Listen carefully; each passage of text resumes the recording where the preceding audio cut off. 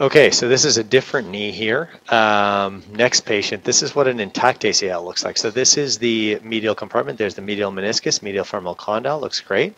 And as we come into the notch here, that is what a normal ACL looks like.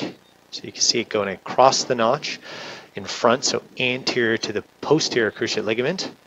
And that's a normal ACL. When we bring the knee into full extension, you can see the ACL graft becomes tight. And as it goes into flexion, the graft loosens.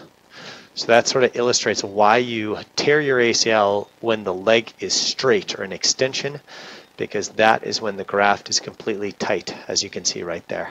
So that's a very good look at an intact anterior cruciate ligament of the knee.